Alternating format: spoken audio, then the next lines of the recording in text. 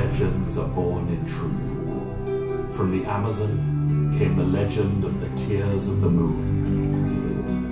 A single petal from the great tree could cure any illness and break any curse.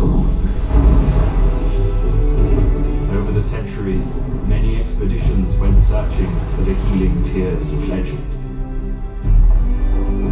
None more famous than that of the conquistador Don Kef and Devialet, who was determined to possess the tear's power. But the jungle protected the tears. History will tell you his journey ended in failure, but legend tells more. That he was found by the guardians of the tree